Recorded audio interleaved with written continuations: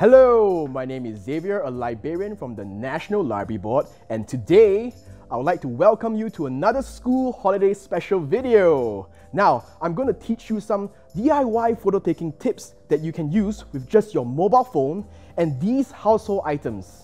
You don't need to spend a ton of money on expensive photo taking equipment or accessories when you can reuse everyday objects around you in creative ways.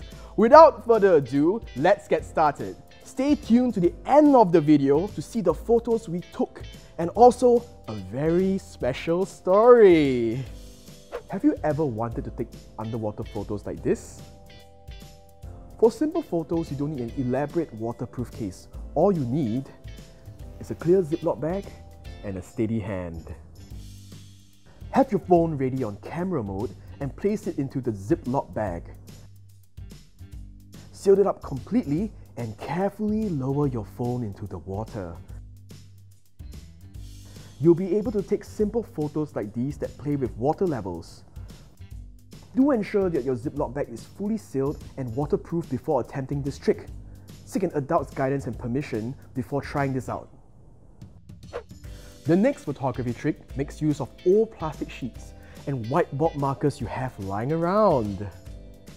Use the markers to color the plastic sheets to create colored filters. You can use multiple colors and even draw patterns as well. When you're setting up, simply place the plastic sheet in between the camera and your subject. The colored filters change up your otherwise ordinary photo. If you have translucent colored files such as these, even better. You can use them as colored filters right away. You can even make use of common kitchenware such as a strainer or a fruit basket.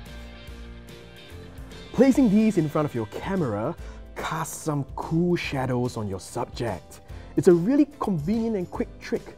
Try it for yourself. Do you have old CDs you don't use anymore? Before you recycle them, why not use them to reflect light and create rainbows in your photos? Find a brightly lit area to take your photo or shine a torchlight at the CD.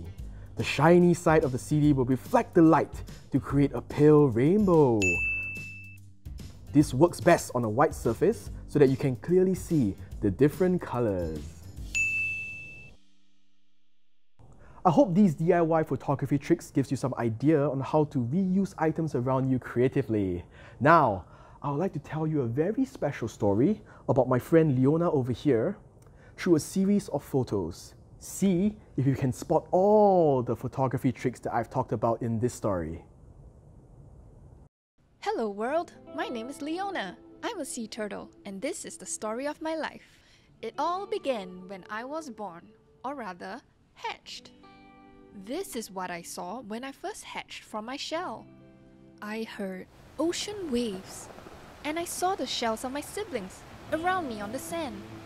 The warm moonlight shone down on the beach, and I breathed in the smell of sea salt and spray. I knew what I had to do. I knew where I had to go. The ocean was calling me, and the moon will guide me.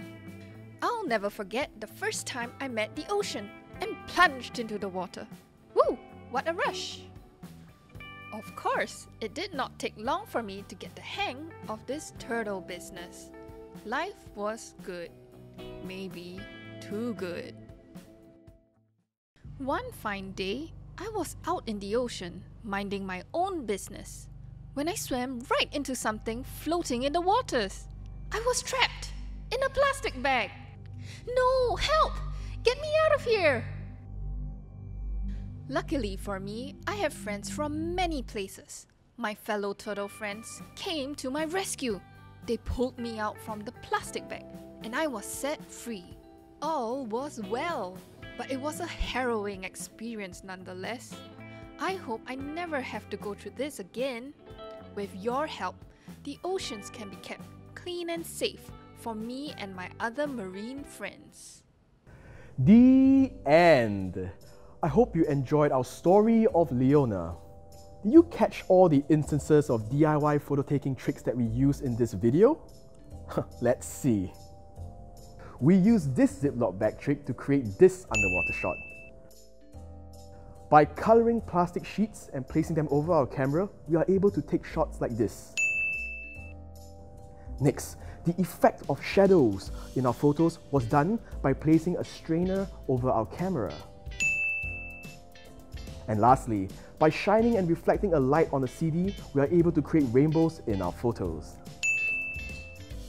So the next time you're about to throw away one of your old CDs or loose plastic sheets, remember these DIY photography tricks that you just learned. Maybe you can use them to tell homemade stories like that of Leona's, so that we can all learn the little things we can do to keep the environment safe for wildlife, turtles, and other animals we all know and love. Before we go, here are some book recommendations that you can check out at the public libraries. Thank you, and I'll see you again in the next school holiday special. Bye!